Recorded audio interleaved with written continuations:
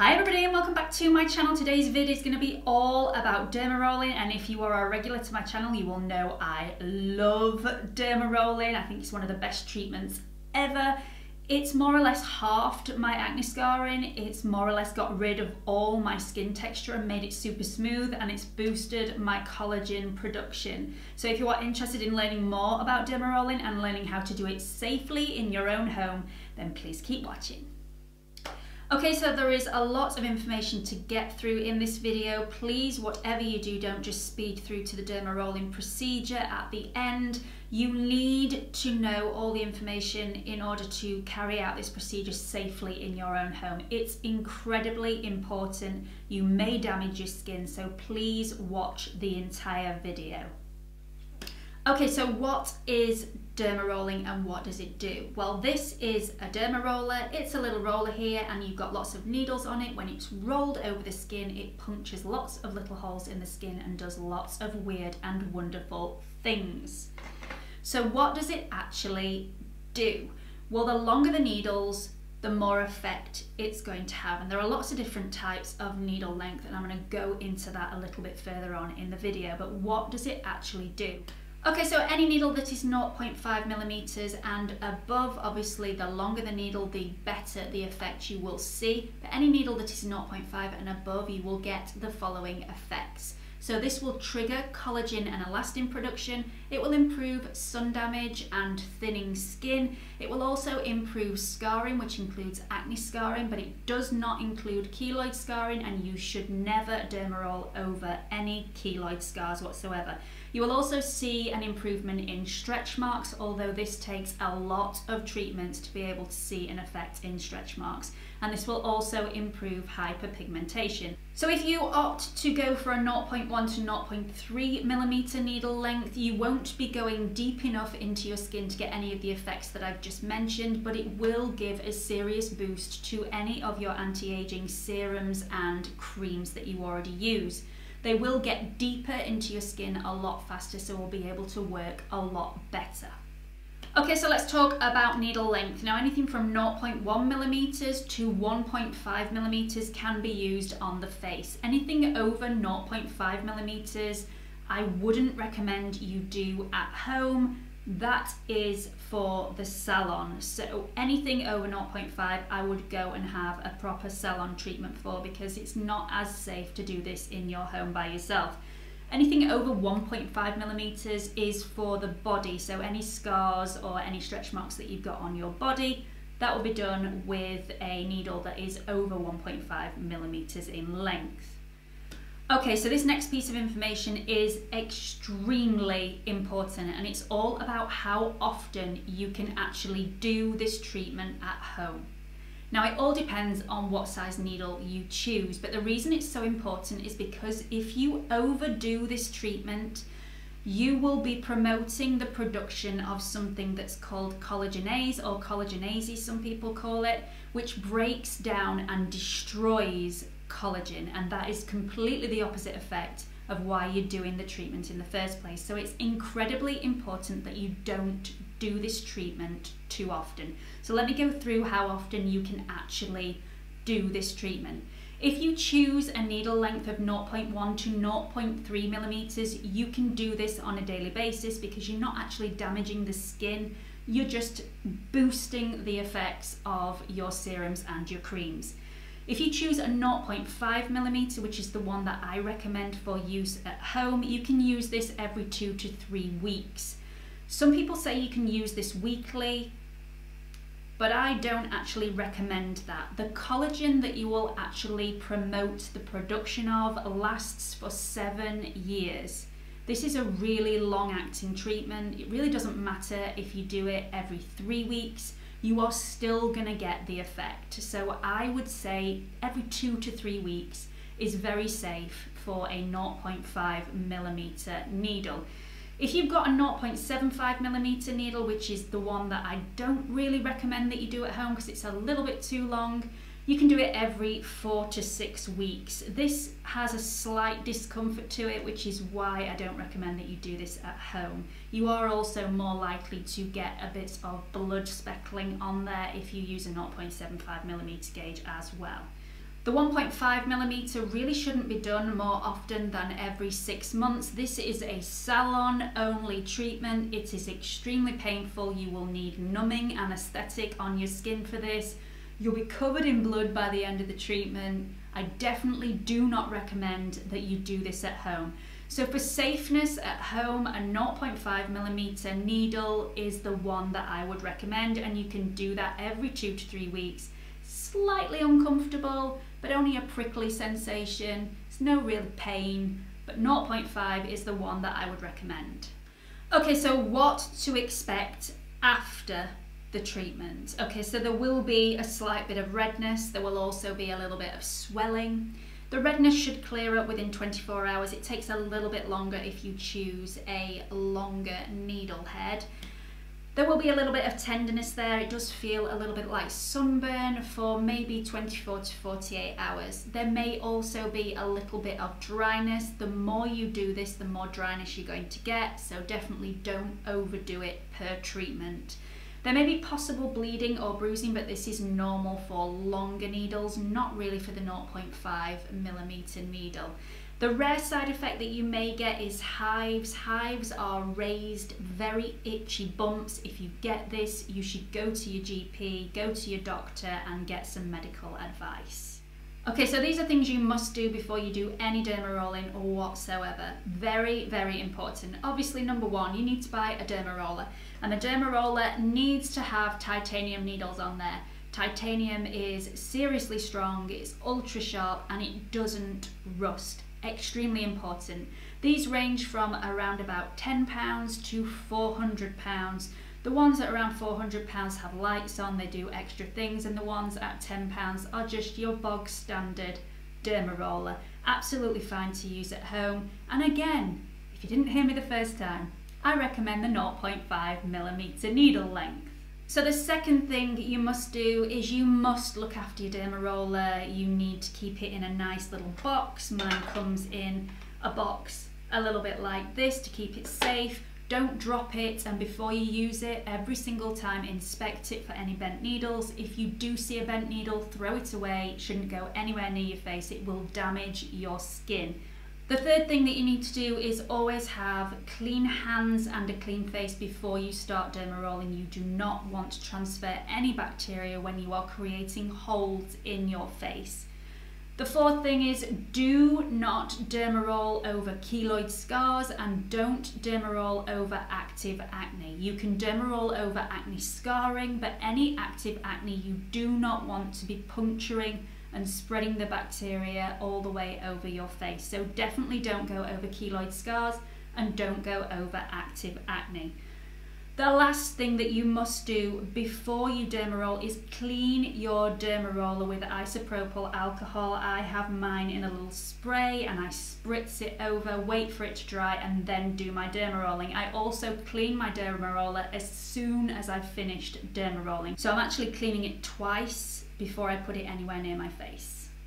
Okay, so the last bit of information before I actually go into the procedure, which I know is the bit that you're all interested in anyway, is what to do after the actual treatment. So after you've made all the holes in your skin, you really should avoid any comedogenic products for 24 to 48 hours. That includes any comedogenic makeup.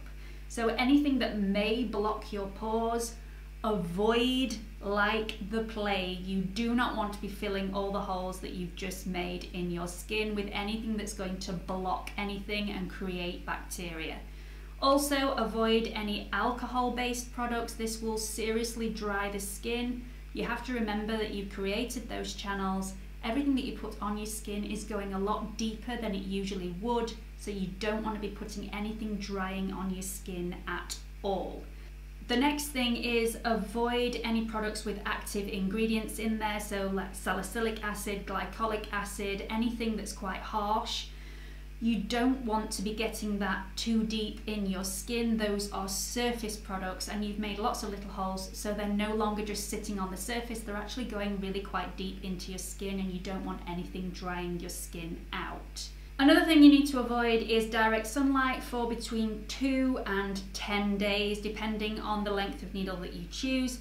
If you choose the 0.5mm needle, which is the one that I recommend for you to use. You need to stay out of the sun for at least 3 days. You can go out in the sun, but make sure you protect your skin with a really high SPF, because dermarolling will make your skin extremely sensitive to sun damage, so make sure you protect yourself before you go outside. So straight after the treatment, I would avoid anything that is harsh with active ingredients on your skin. So avoid vitamin C creams and also avoid retinoids. Now, retinoids and vitamin C creams are excellent products, but not straight after this treatment. You need to wait at least 2 days for your skin to start to heal before you actually introduce these products back into your skincare regime. So straight after this treatment, you are going to want to put your serums and moisturizers straight on your skin so they can start working as soon as possible. But please remember, these are sinking a lot deeper into your skin than they normally would, so simple is always best. Anything with hyaluronic acid in is absolutely fantastic. I use the Ordinary Matrixyl and Buffet, which is really, really light and also very, very hydrating. Don't use anything with a perfume in it, because perfume products usually sit on the surface of the skin and these are going to be sinking really, really deep. So try not to put any products on your skin with any perfumes. Okay, so now what you've all been waiting for, I'm going to wash my face and hands and get those perfectly clean and get on with showing you the actual procedure. If you got to this point by fast forwarding, please go back and watch the rest of the video. There's some really important information in there that you need to know if you're going to do this procedure safely at home. So I'll be right back in a second with a fresh face and clean hands. Okay, so I've got a really clean face. I've sprayed my hands with isopropyl alcohol to kill all the bacteria on my hands, and I've also cleaned my dermaroller so it's ready to use. Let me just show you the actual dermaroller needles themselves. So this is the one that I recommend. This is the 0.5mm needle length. You can hardly see the needles there, they are that thin, and this doesn't hurt at all. There's a little bit of discomfort, but if there's too much discomfort, it means you've gone over that area far too many times, so you need to stop and move on to a different area. So firstly, I'm going to split my face into 4 sections. So I'm going to go straight down my nose, and then I'm going to go underneath my eyes and across. So all the cheek is in one section, because this is the easiest part to do because it's the most vast area and the spongiest as well. So you're going to take your dermaroller and you are going to place it in the centre of the forehead, and you're just going to start going up and down and across. And you're going to continue to do that, taking it off when you get to the end and reapplying it. You don't want to be going in any hole that you've created more than once. You want to keep it moving.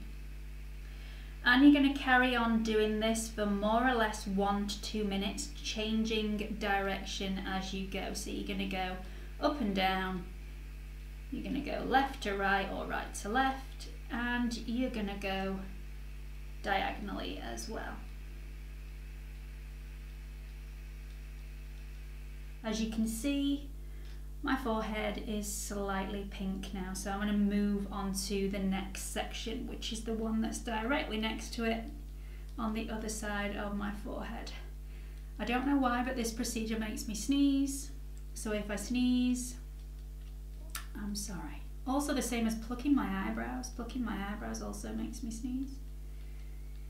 Now once you've done every single area, you can go back to your problem areas and just give them another quick once over. So if there's anywhere that you've got some really deep lines, or anywhere where you've got quite a lot of scarring, like acne scarring, I have that on my cheeks, you can go over and give that a little bit of a second go, but don't overdo it, because too much will do you more damage than good.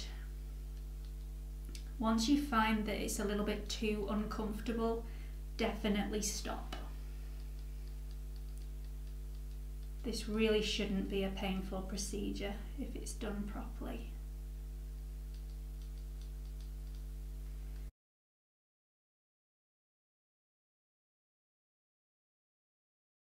So I'm going to move on to my cheeks and around my eye area. There is a specialist dermarolling tool that you can use for around the eye area. I don't own that personally. I'm just very, very careful when I'm going around the eye. I tend not to go up towards the eye. I would rather go out to make sure that I do not hurt my eye at all. If you're going to do under this area right in the bag itself, don't use a 0.5mm. For this you need to use something that is a lot shorter than that. I would recommend maybe the 0.1 or the 0.2. Personally, I miss that area out altogether because it freaks me out a little bit, to be honest. So the cheek area is the biggest area and it's also the spongiest area, so it's the easiest area to do. So I don't do it over the nose, haven't got any scarring on there anyway.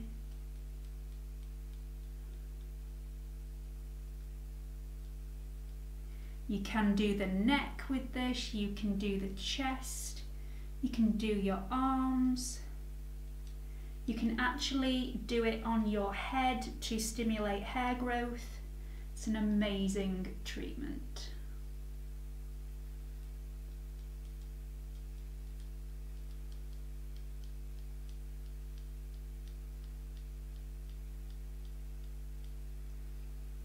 I'm going to go onto this side now.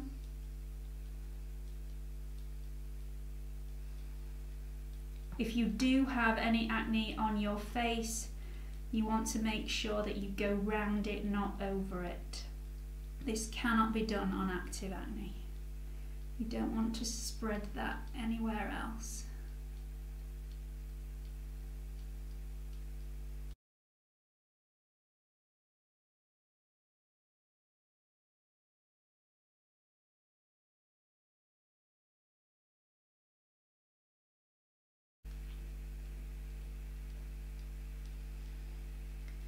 Okay, so once you've done that, you want to go back over the areas that are problem areas. If your skin is tender, stop here.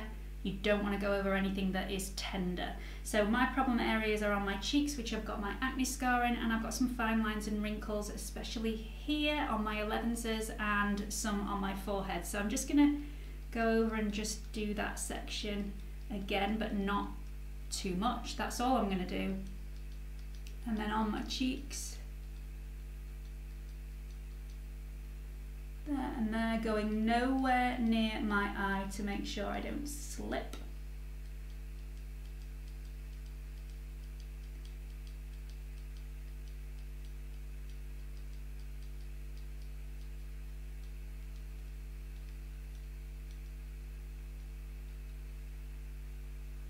Smile lines.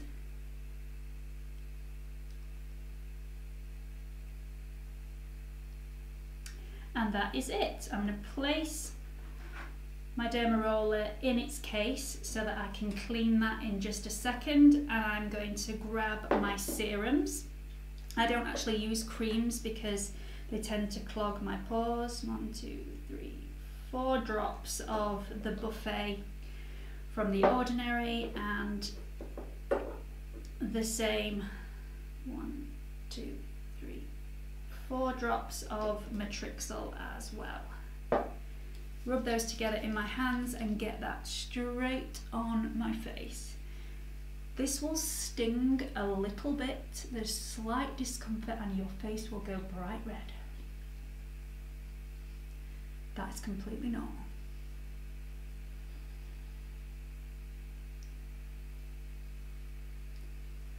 So that is the procedure done and dusted. All the serums have sank into my skin. Really, really happy with that. It just feels a little bit like sunburn on my skin. It's not too tender at all. If it's too tender, you've done it too much, and don't do it as much next time. So please remember, no comedogenic products on your face. That includes makeup for the next 24 hours. No alcohol-based products or anything harsh of any kind, which includes any retinoids or vitamin C creams for at least 24 to 48 hours.